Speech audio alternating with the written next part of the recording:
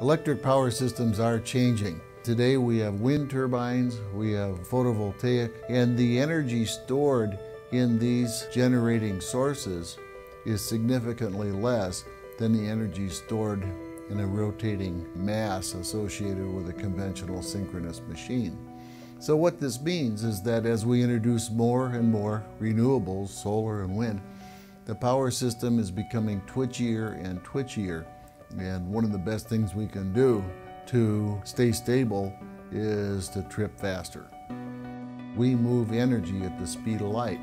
The fuel going to the power plant, be it in a pipeline or in a train or other means, is a mass transit of energy. And once it gets into those power lines, it's going to wherever it's needed at the flick of the switch and at the speed of light.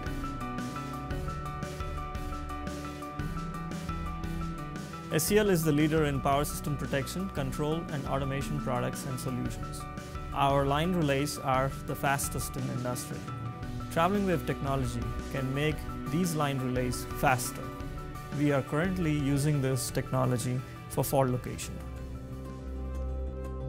The first fault locator that we developed in the SEL-21 was based on impedance measuring techniques, and by golly, it worked pretty darn well. When we start tripping faster and clearing faults faster, we need to have other methods of fault locating to locate faults faster. When we released the 411L, the accuracy was anywhere from 1 to 2%. So if you had a line that was, let's say, 200 miles long, that would be an accuracy of 2 to 4 miles. But that still wasn't good enough. So then we went and we implemented the traveling wave fault locator. That gave us accuracies to within a tower span, irrespective of how long the line was. This would now, if you all of a sudden saw, let's say, a flashover of an insulator, you would actually pick that up with a traveling wave fault locator and you could repair that insulator before it caused the outage of the line. I like to talk about the need for speed. And in this day and age, there's no reason to wait to clear a fault.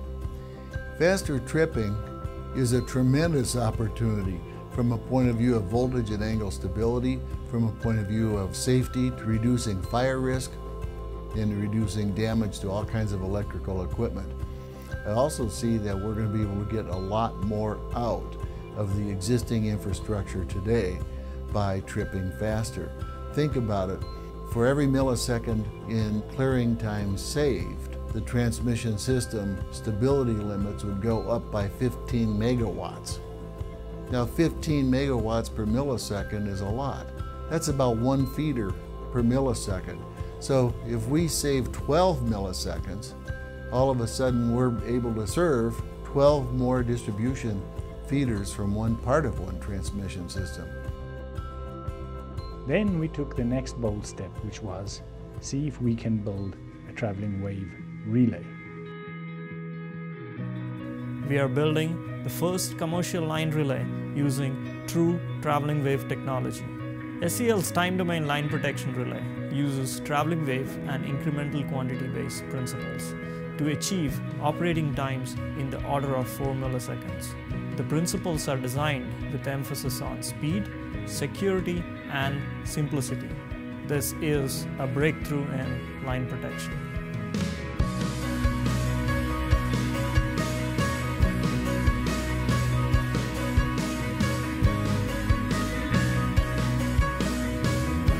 We've designed the T400L to work in parallel with your 421s, 411Ls, and other line protection solutions so that you get the best of both worlds.